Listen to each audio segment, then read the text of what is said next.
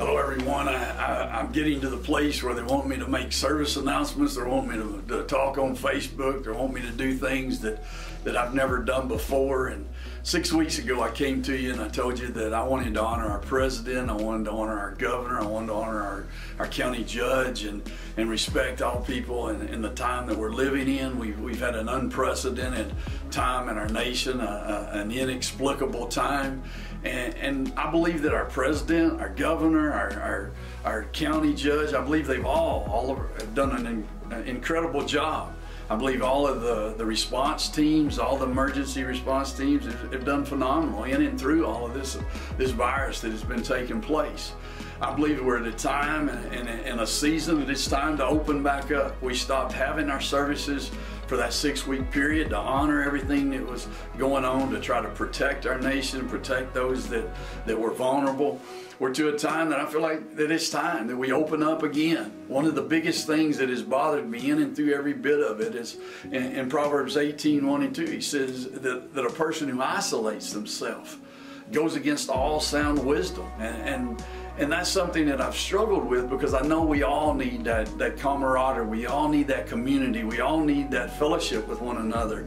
And so that's been the toughest thing on me. But I believe that it's time. And so on this Sunday, May the 3rd, we're going to open up for services.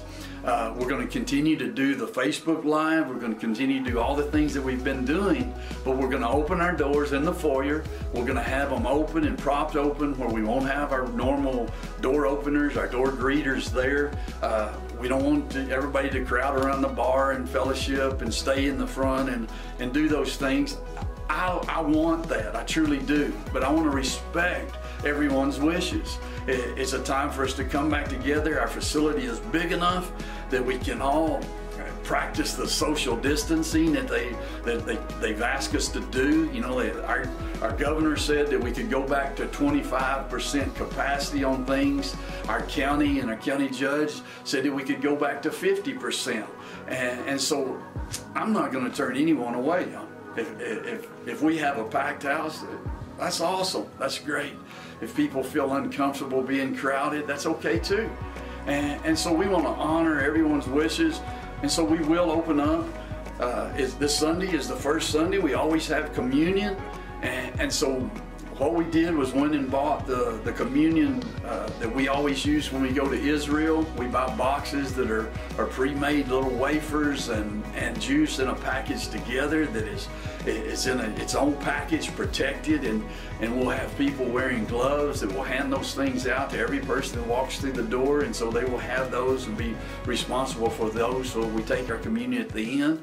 We always come up as a family at the end, and everybody crowds in because we want to do it as a community, as a family. But you know, we'll adjust some and we'll do it from our seats and we'll do it from where we're at, but you'll already have it there. If you are uncomfortable and you need a mask, or you wear a mask, that's okay. Come and wear your mask, wear your gloves. It's okay. Nobody's going to judge you or condemn you for it. We also will have hand sanitizer there. We'll have masks that are there that you can use one of the masks if you feel uncomfortable and want a mask. What we ask is, if anyone is sick, then go ahead and stay at home. Respect other people and those around you. We had a message last night from our county and said that the 4 persons in our county that have been diagnosed with the virus have come back and they're doing okay. They've come through the storm of having that. And so our county has done awesome, and I just want to commend all of our county and everyone involved in our hospital and our emergency staffs everywhere, fire departments, police, sheriff's department, all of those EMTs and paramedics, everything that you've had to do in and through all this. We are so appreciative of you. To all the churches in our community, you know that I scream and holler, there's one church, and it's the body of Christ. It's not Christian missions, and we want to respect what everyone chooses to do, and we want to honor what everyone wants to do.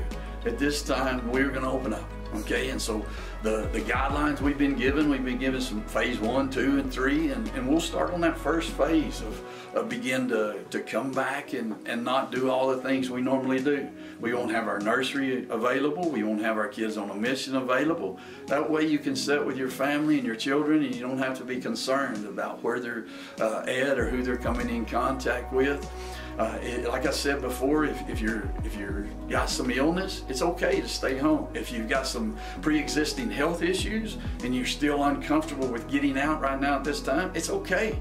We love you, and you can still continue to tune in on Facebook and all of our social media stuff we're doing. We'll continue to make those announcements and things. If you have family in your home that has someone sick or vulnerable, if you want to stay home with them and protect them, and then please do those things. If you have a fever, you know that's what they're telling us, is if you have a fever, just stay home and wait till all of that passes.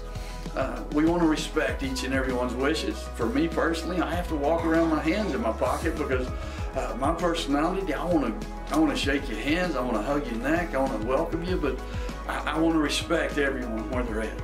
And so please, Sunday morning at 10:45, we're going to begin our regular services, and we're welcoming all of you back that want to come in. We have a phenomenal facility and plenty of room for you. And so as our theme has been, welcome home. We want to see you, and so thank you for taking the time to listen, and we'll see you Sunday, either on social media or we'll see you there in person. So please, do what you feel is the best for you and your family. I bless you in Jesus' name.